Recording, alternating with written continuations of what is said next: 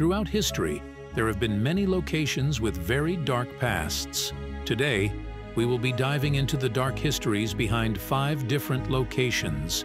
Before we get into it, please remember to like and subscribe to the channel so that we can continue to make videos like this one.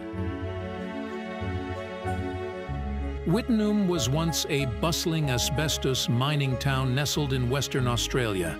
Established in the 1940s, this town thrived on the extraction of blue asbestos used for its fire-resistant properties.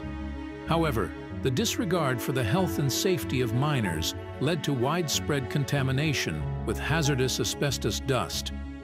The mining operations ceased in the 1960s due to the health risks, and the town was officially closed in 1966.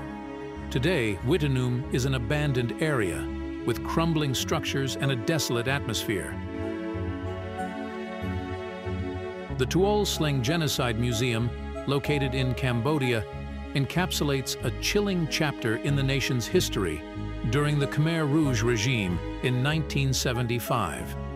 Once a high school known as S21, it was transformed into a center for interrogation and torture. Thousands of innocent Cambodians were subjected to unspeakable horrors within its walls. The museum exhibits photographs of the victims, torture devices, and the austere prison cells where individuals endured unimaginable suffering.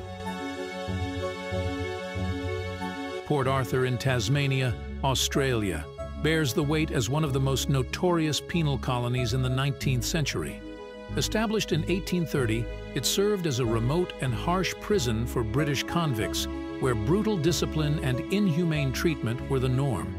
The isolated location, surrounded by water and dense forests, was intended to discourage escape. The prisoners endured grueling labor, corporal punishment, and psychological torment. The echoes of suffering still resonate in the preserved structures, including the haunting Isle of the Dead, where many prisoners found their final resting place.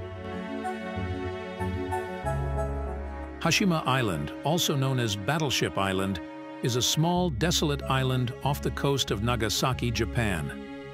Hashima was once a bustling coal mining community operated by Mitsubishi Corporation from 1887 to 1974. The island's unique skyline, characterized by its densely packed concrete apartment buildings, earned it the nickname Battleship Island. At its peak, Hashima housed thousands of miners and their families, creating a self-contained community. However, as coal demand dwindled, the island was abandoned, and its structures fell into disrepair. The island's eerie atmosphere and crumbling, weather-worn structures attract photographers, historians, and curious visitors who seek to uncover the secrets of this once thriving, now desolate community. Humberstone and Santa Laura Saltpeter Works, located in the Atacama Desert of Chile, bear witness to a dark chapter in the history of nitrate mining. These abandoned mining towns were once vibrant hubs for nitrate extraction, a valuable resource used in fertilizers and explosives from the late 19th to the early 20th century. The nitrate industry relied heavily on the exploitation of a vast workforce, including forced labor and the utilization of nitrate offices, which were akin to debt bondage systems. Workers faced grueling conditions, with exposure to harsh climates and hazardous substances.